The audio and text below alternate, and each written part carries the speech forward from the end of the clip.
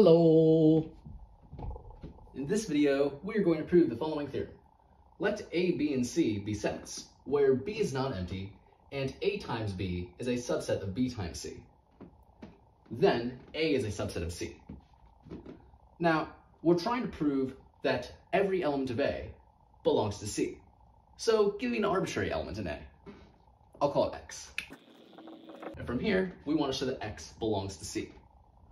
Well, to start, since B is non-empty, this means that B has at least one element in it. And I'll call that element T.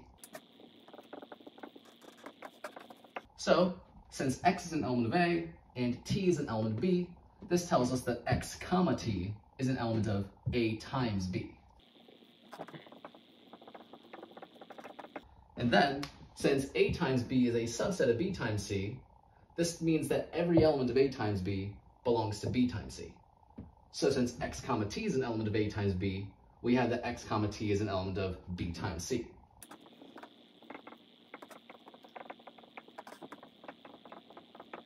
Now since X comma T is an element of B times C, this means that the first coordinate is an element of the first set, and the second coordinate is an element of the second set.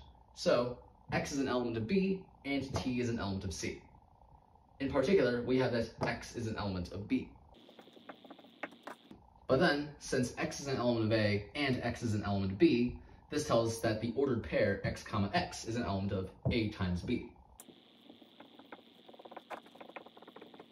And then, since A times B is a subset of B times C, it follows that X comma X must then be an element of B times C. And this means that X is an element of B and X is an element of C. So in particular, we have that X is an element of C. Putting this together, we see that under the assumption X is an element of A, it follows that X is an element of C. Since X was arbitrary, this means we've shown every element of A is also an element of C. In other words, we've shown that A is a subset of C. And that is exactly what we wanted to prove. So this completes the proof. And so yeah, that's pretty much it for this video.